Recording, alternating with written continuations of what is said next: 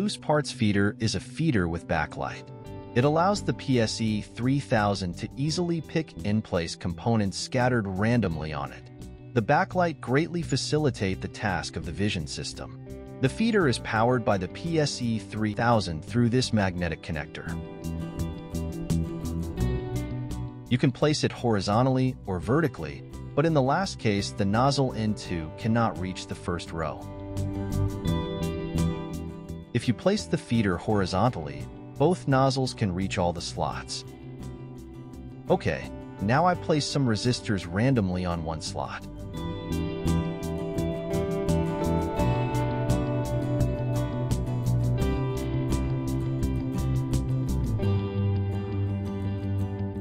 I see that I have 3 resistors upside down and 3 correctly laid down. For this video, I'll use just one nozzle, and I'll keep the feeder vertically.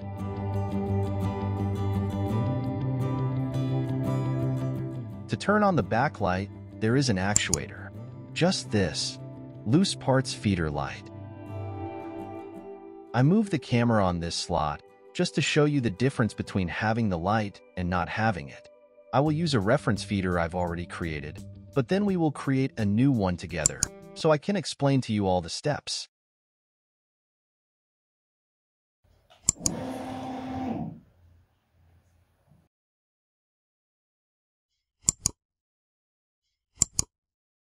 You see how the backlight helps to fade the resistors that are upside down and increase the contrast of the ones that are laid correctly. We just give a look at the pipeline. The last stage, draw results, is for us to have a feedback. It shows us the components that are properly recognized, and it draws a frame around them with a perpendicular line to the longer side and a mark on the center. The vision system will use another stage, the one named results. Okay, we start from the beginning. We create a new feeder. As you can see, there are 2 loose parts feeders. We use the reference one. This is okay for symmetric parts, like resistors or capacitors. For this kind of components, there is no difference between left or right.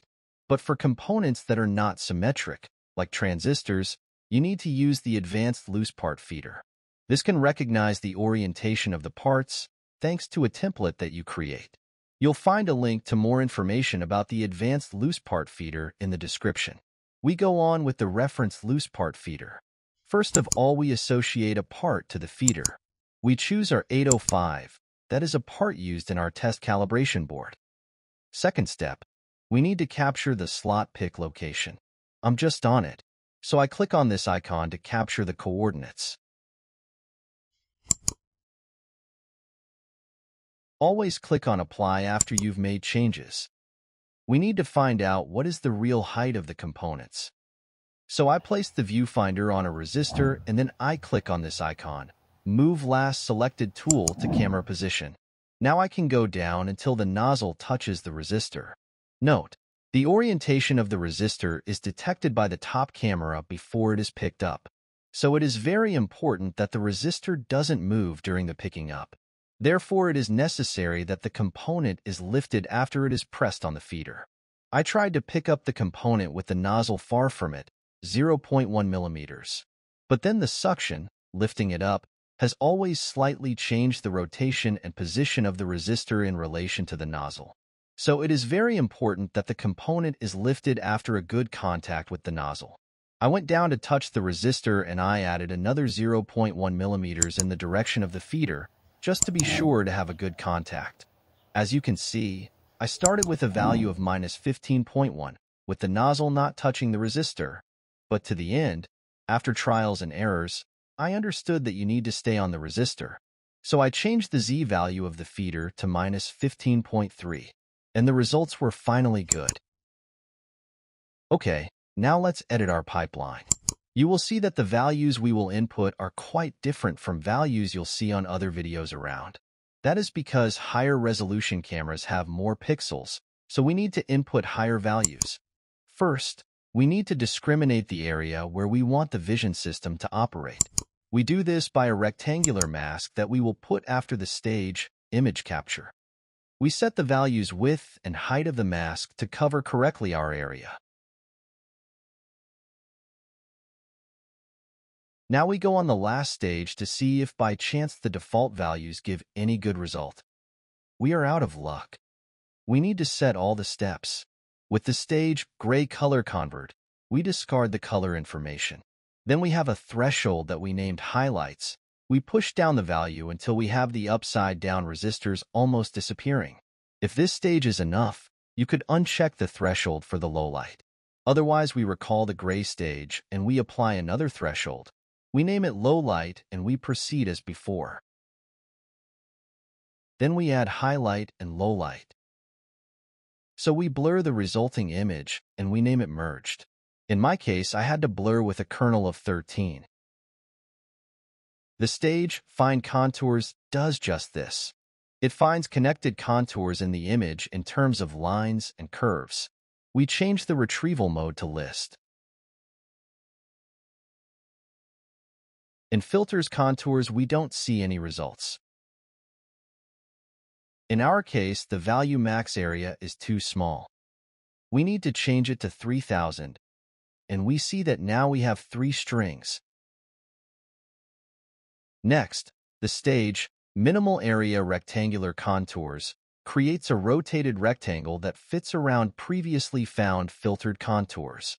Then, the stage Orient Rotated Rectangles takes note of the rotation of the parts that will finally be used. We have 2 of these stages. One is just for us, to check the results. The negated one is the one used by the visual system to place the components. Draw Contours and Draw Results are just for us, to have a feedback to evaluate if the vision system is doing a good job. Draw Contours just draws contours that may not be straight lines. Draw Results draws the oriented rectangles previously found. Well, from the last stage, we can see that the vision system didn't have any problems to discriminate our resistors, ignoring the one upside down. Let's change the color and the thickness of the drawn rectangles.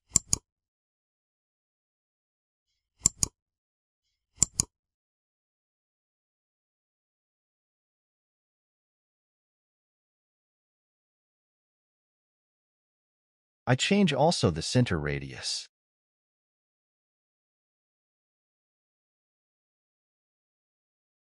I close the window and I save the pipeline.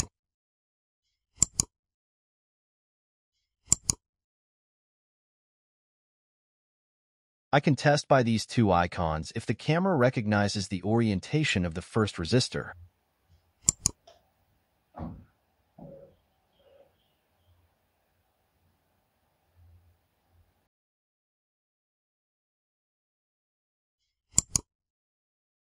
Okay. I put some double tape on the pads, and let's try to place 2 resistors. I will try with R2 and R242.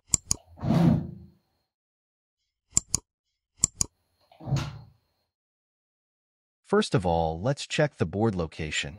I noticed that I moved it a little.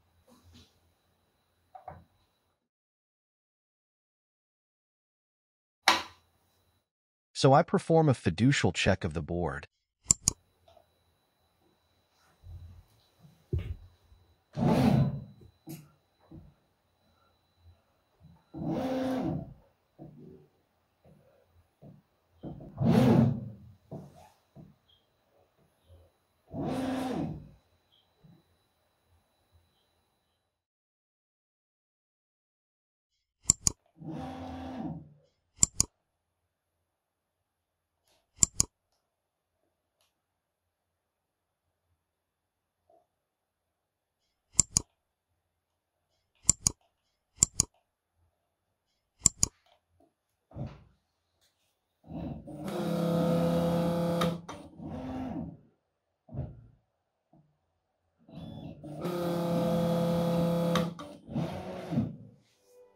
Okay, let's go to check. This one. Perfect placement. Go to the other one. Okay, perfect placement. The result is quite good. There is also a way to let the PSE-3000 flip the components that are upside down. This is done by a special job and another pipeline. Sooner or later, I'll make a video about that. Keep tuned.